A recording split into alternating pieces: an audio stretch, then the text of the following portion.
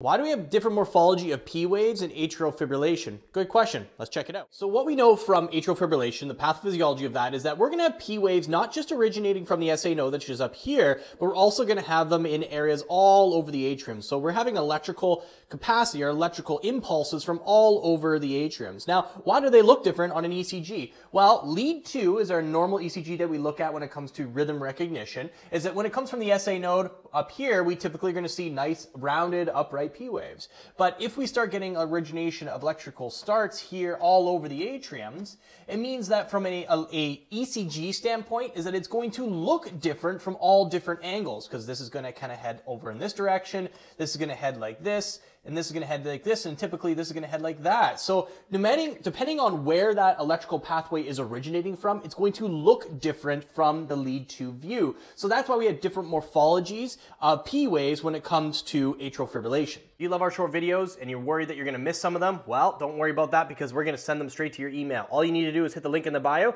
and we're going to send all of our daily videos straight to your email so you can get your daily dose of medicine.